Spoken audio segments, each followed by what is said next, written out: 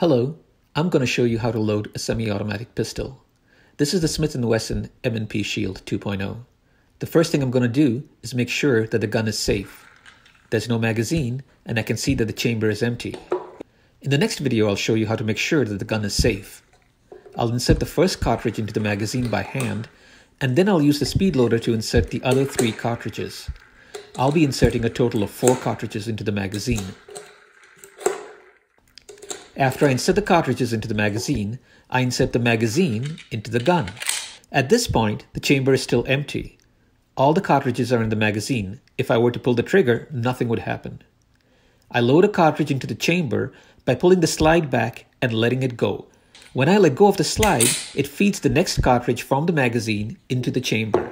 Now, there's 1 cartridge in the chamber and 3 in the magazine. Now, the gun is in a state that I consider loaded. If I pull the trigger, a bullet comes out of the muzzle. Let's have a look at that again.